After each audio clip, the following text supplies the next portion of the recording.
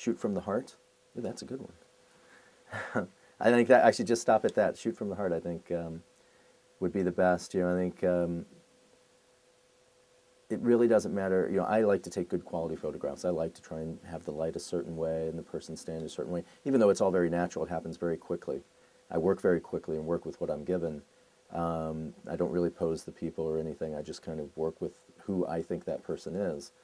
But what I think the honesty of it is, I think people like to live vicariously. I mean, it's the whole idea of this reality TV. They like to live vicariously through other people and see other people's ideas and other people's take on the world.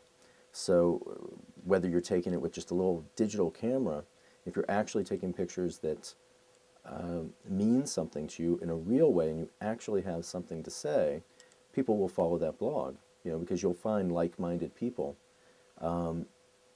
But by doing that, I think, you know, one of the things that separates me is, you know, I don't shoot just all 20-year-old hipsters. You know, I shoot old and young, and that brand comes across in the variety of people I shoot because I actually have something to say, and I can do that as opposed to saying one thing over and over. It gives me a wider vocabulary to be able to shoot people in a lot of different ways and a lot of different types of people, but you always know it's one of my shots. And that's because, you know, I take it very seriously. And I have a real passion about it. I have a real point of view. And so I think, you know, that's what someone has to do. Before just deciding, no, I think I want to go out and take pictures of people on the street, I think they really have to have a point of view. You know, it's very important what I don't shoot as opposed to what I do shoot. There's a lot of people in the fashion business I've never shot. So without a real passionate point of view, I don't think there's anything you can do. Because then it just becomes a report on product. And there's a lot of blogs like that, and I think they're incredibly boring. You know, just a report of what's out there doesn't do anything for me. Well, passion and a point of view, number one. Consistency. You know, you have to be able to create a consistent voice, because if you're blogging in a real way, you know, I think you have to do it very regularly. If it's not 5 days a week or 6 days a week, in a way that people start to know when they can come see your blog, when there's going to be new images up. Not always, it doesn't have to be exactly the same time every day. You know, it's not so bad to keep them guessing, not so bad to have them coming back once or twice. But there has to be consistency in the voice, because you just can't fake it 5 days a week. So I think that's really important. I think the next generation of blogs is going to be just like the beginning of websites. You know, you could kind of do it on your own and kind of have it, and it didn't look great necessarily. But now, you know, blogs are getting very sophisticated, and I think people are going to have to really start to be serious about the way the blog looks. It's, you know, the days, I think, of just being able to steal images from all over the place to put them on your blog and just putting another 2 cents in on somebody else's conversation.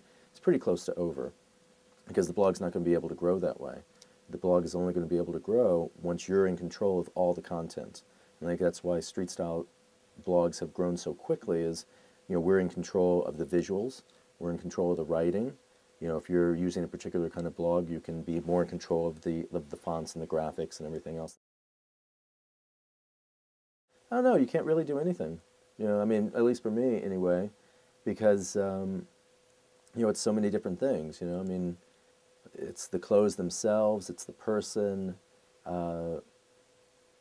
it's, I just have to, you know, that's the artist.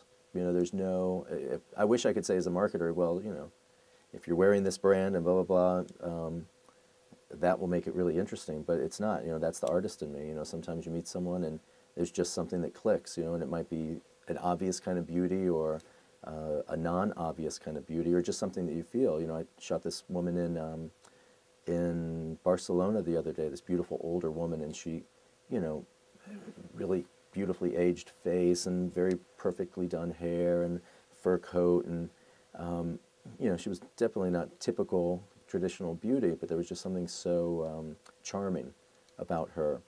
And I don't think she'd end up on anybody else's blog, but you know, that is definitely a part of my vocabulary. And I'm sure she didn't get up that day thinking, what should I wear to be shot by the Sartorialist? I know he's in town.